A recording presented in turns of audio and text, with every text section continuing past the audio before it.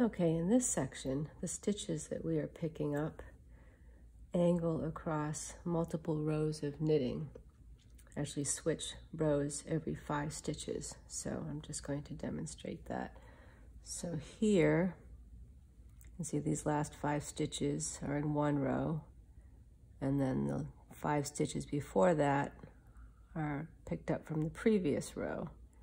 So now I'm going to change again, and rather than pick up this stitch, which is in the same row, I'm going to move down 1 row and pick up this stitch, and then keep going for 5 stitches.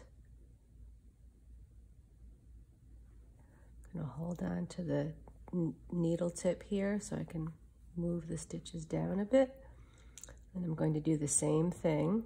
Instead of picking up this stitch in the same row, I'm going to go 1 row down and pick up 5 more stitches.